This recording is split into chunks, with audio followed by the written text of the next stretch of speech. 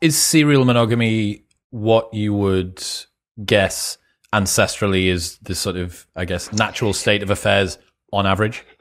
No, not really. For humans, it appears to be something more chimpanzee-like, which is polygamy in some form, either promiscuous polygamy, as it kind of is in chimpanzees. Can you explain what that is?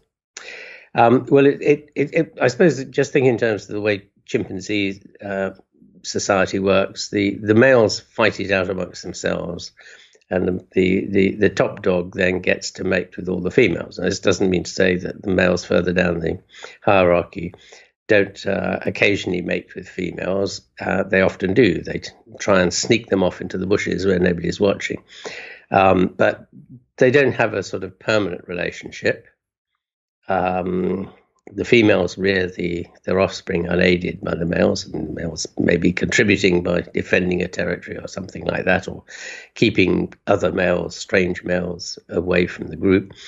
But the males aren't really particularly involved in childcare and child rearing. You might get some relationships that last longer. There's a tendency for these kind of systems, you see this in the gorillas particularly, where several females are locked onto one male.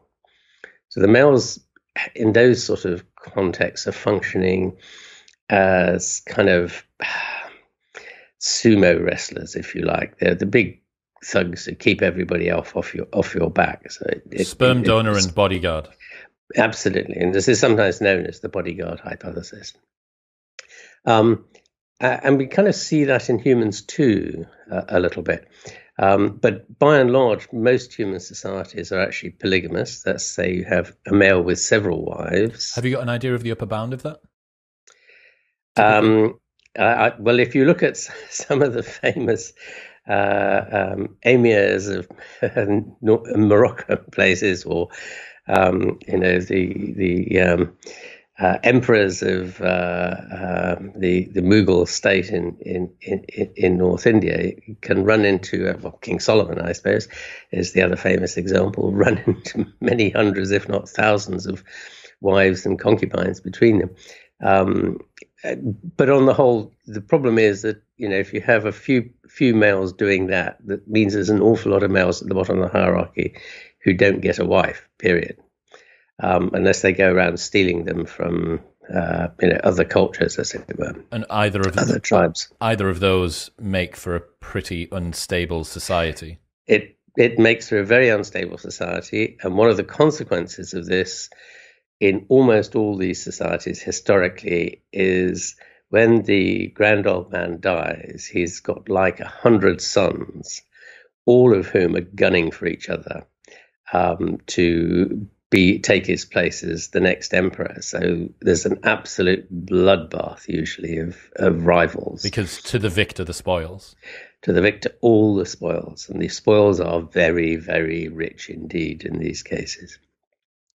It's not unusual. I mean, that's basically what happened under the Saxon kings in England, and it happened in Scotland with the Scottish kings really quite late, running through into the 12 or even 1300s.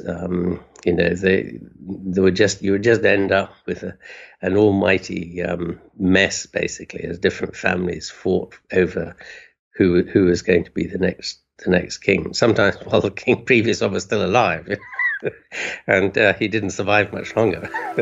What's happening, people? If you enjoyed that, then press here for the full, unedited episode. And don't forget to subscribe. Peace.